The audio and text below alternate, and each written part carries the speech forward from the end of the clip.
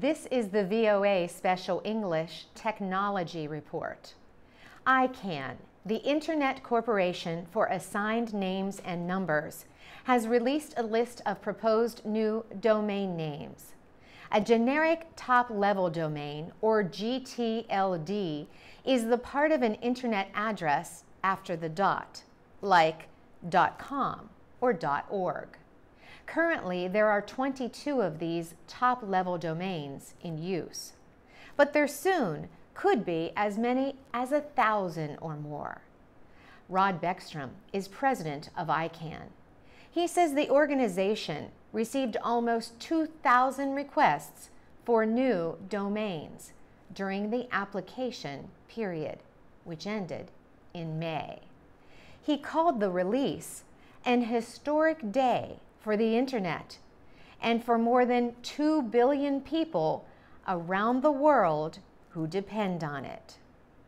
He said the Internet is about to change forever. More than 900 of the requests for new generic top-level domains came from North America. Only 17 were from Africa. Each application required a payment of $185,000. Some businesses like Amazon, Apple, Microsoft, and Google applied for domain name extensions. .app was one of the most sought-after names. ICANN received 13 requests for the right to own that one. There were 3 applications for .dog, but none for .cat.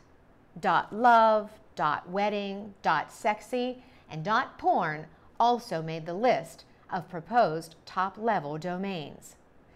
But Mr. Beckstrom says no names are guaranteed. These are just applications that are not yet approved, and some may not be. In his words, none of them will enter the Internet until they have undergone a rigorous, objective, and independent evaluation. ICANN began a 60-day comment period when it released the list in June.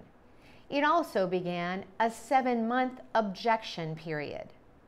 An ICANN spokesman said this is for anyone who wants to oppose an application for a domain name. The spokesman said objections will be decided in a formal, independent dispute resolution process. ICANN says it will begin processing the applications for new top-level domain names in batches of 500 at a time. The first group is not expected to begin operating until the first part of 2013. ICANN will approve no more than 1,000 new generic top-level domain names each year. ICANN apologized for accidentally publishing some of the contact details of those requesting new domains. ICANN admitted placing the mailing addresses and contact information for some individuals on its website. The group has since removed that information. For VOA Special English, I'm Carolyn Presutti.